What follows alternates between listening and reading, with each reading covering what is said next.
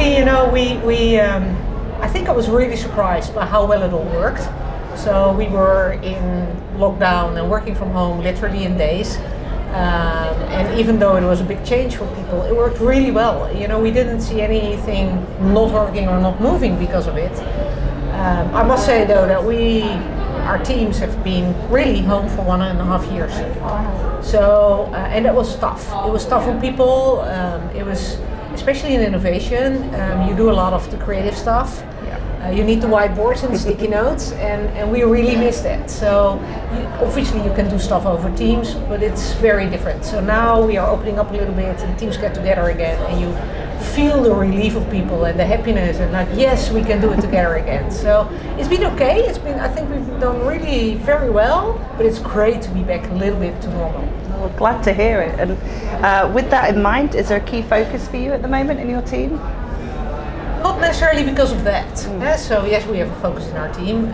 So we already last year selected a couple of what we call focus value spaces, but they're focus areas of where we want to innovate. So one of the things that we learned over the years is that there's limitations to throwing spaghetti at the wall and see what sticks. So a little bit more focus actually really works. And what we also learned is that as a bank, we have to work from our strengths. So the more we can innovate around things where ING has a lot of strength or a huge client base or a lot of knowledge, we are that much more effective. And that's also where we can make the difference compared to any other startup, right? So we have 5 value spaces that we work on. One is housing. Obviously we have a large mortgage book, but it's not mortgage, it's housing. So we really want to innovate around the whole housing journey of people. In the end, people don't want a mortgage, they want a house, right? So housing is one. Another one is trade. So they're not trade finance, but trade. And we actually recently did a very interesting spin out in Singapore, where we have a lab that is working on this. The company that is going to the market and is getting clients, really big names in, so that's really exciting. We have disrupt lending, which is a bit closer to home, but really working with very different concepts in lending. We have financial health, which is also a bit of a logical one, and we have safe and compliant, which is the one where also we are, as we speak, hitting the market with a couple of new services for clients. Excellent. So in terms of an industry then, you're really hitting those sort of key points. Is there any other topics that you think are kind of maybe driving the trend at the moment, or key trends that we're seeing? Yeah, actually, I find that there's a lot of trends. So a lot of things are coming together. A lot of things that were there, but they now really accelerate. So obviously, digitalization has accelerated very, very much due to COVID. And what we see is a lot of startup initiatives that we had that were pretty far out, but now they are almost hygiene and they're digitalization. And what they're giving us back is that they say, well, first I had to explain to companies why at all they should digitalize this. Well, that's no longer a point of discussion.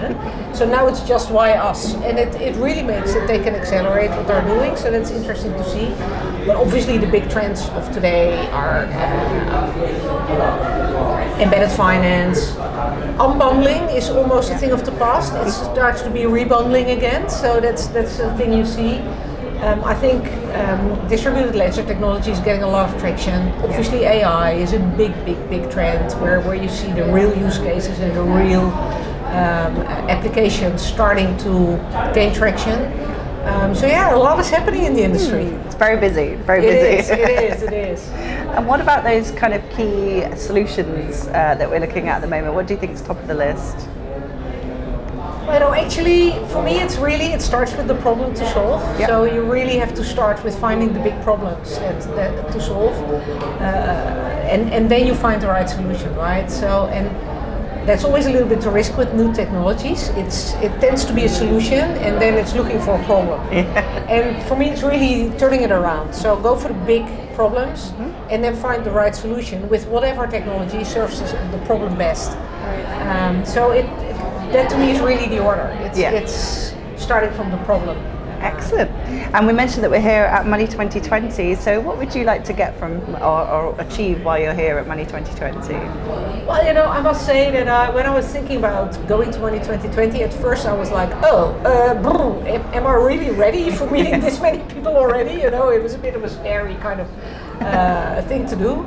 But it's so great to see people again and to speak to people. And what you see is, you know, what I like about Money 2020 or events in general, but especially this time after such a long lockdown, is, you know, you get the little pieces of inspiration and of information again, and you absorb it all, and it makes you sharpen your mind to think, oh, okay, so this is where this is moving, and this is where this is moving. So it's early days, we're only on the first day of Money 2020, but I already noticed that in my brain the first kind of things pop up. Hey, I should look at this and we should do something with it. So that's what I like about the events, and it's good to see people again and speak to people. Definitely. Very stimulating. Well, thank you so much for joining me. That's been absolutely brilliant. Thanks very much. Thanks for having me.